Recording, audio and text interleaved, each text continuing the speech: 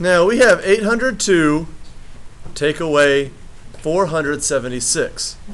I know you guys learned in first grade and second grade regrouping, or in third grade too, but this is a tricky kind of regrouping because we have a 0 here. Okay, the language for that is regrouping across zeros.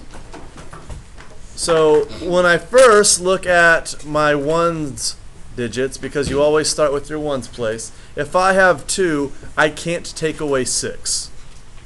Okay, the 6 digit is bigger than the 2 digit. So I have to regroup. And normally I just go right over to the tens place. But in the number 802, I do not have any in the tens place that I can regroup and move over. So I have to go all the way to the hundreds place.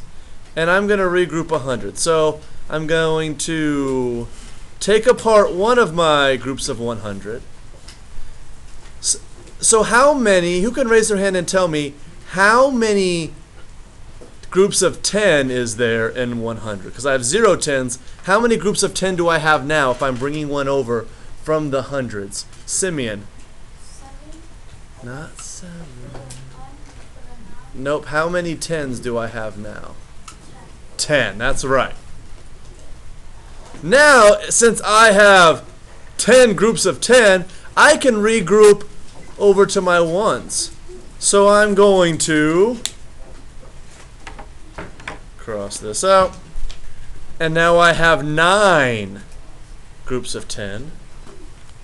And since I'm going to move one of those groups of 10 over to my ones, one group of 10 is just 10 ones. So I had 2 ones, 10 more ones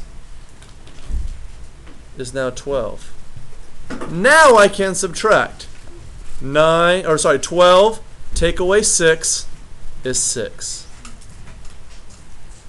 9 take away 7 is just 2. And 7 take away 4 is 3. Okay. I'm regrouping, but see here I had to regroup twice because I had to go across a 0.